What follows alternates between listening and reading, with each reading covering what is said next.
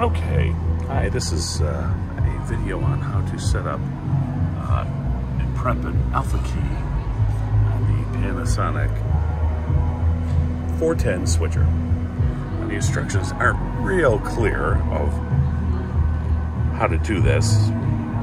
Actually, they don't even call it an alpha key within the instruction manual. However, this is how I set it up. So within the menu structure here, if you hit configuration sys button and you go into configuration page, first things first, you scroll all the way down to the bottom here and see where it says key signal coupling. You set that key fill source to fill to source.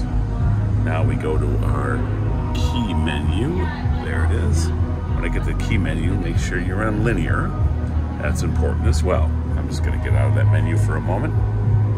Now down here, actually one thing I didn't tell you was that what I normally do on my key menu is I have on my preview monitor, I want it on so I can preview my lower third before it goes on to my program screen.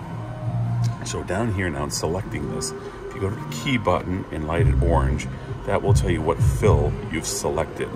And I've selected my lower third A as my fill.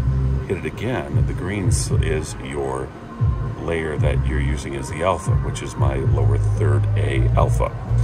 That's very easy, and that's why this works. And the fill lays right over the alpha.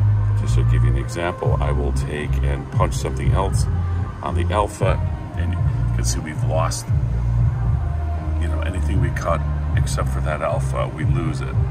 I will come down here and I will hit alpha, and you can see it change, and alpha fills it perfectly. So that's hopefully helpful to you in setting up an alpha key on a Panasonic 410. The only thing left to do is to hit key on, or hit it on the key button over here, key on, and our alpha goes to show. Hope that helps.